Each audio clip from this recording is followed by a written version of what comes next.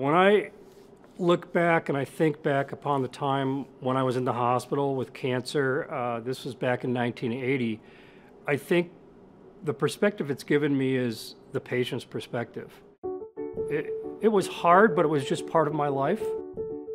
I think it probably took more a toll on my mom than it did on me.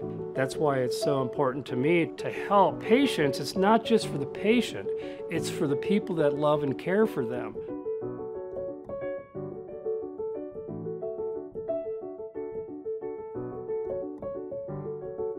Chemistry has been what I've been working on for 30 plus years.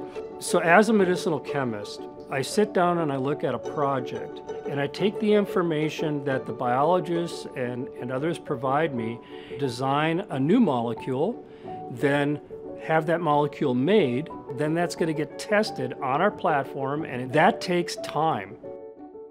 What we're trying to do at Recursion is to automate as much of that as possible. What we're going to be able to do and learn from AI and machine learning is going to transform the whole community. If you alleviate the suffering of one person, it impacts everybody they touch. It's my true belief that by working on harder projects, by taking more risks, we increase the probability of discovering really transformative medicines. I'm really interested in curing disease, not just treating it. I was a patient, I am a patient, I've loved patients, and I'm out of patience.